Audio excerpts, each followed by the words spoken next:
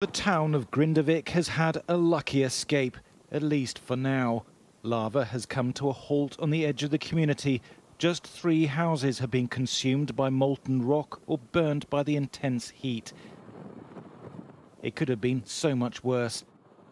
And while the eruption continues, it is already subsiding.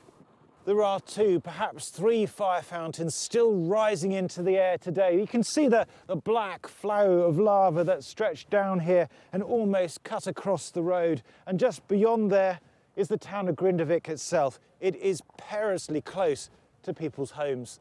The defensive wall, hastily built in recent days, did its job. The main flow of lava was largely held back by the thin brown line of raised earth.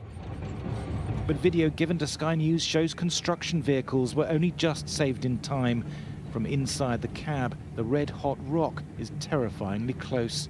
It was fairly warm, warmer than today. Of course you are a little bit frightened.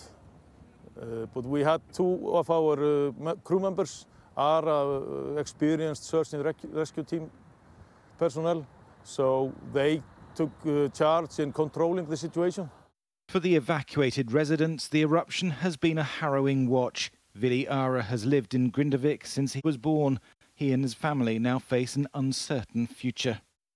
You feel powerless because your home is, that's what everything is. It's everything you own. It's our home, it's our house, it's our property.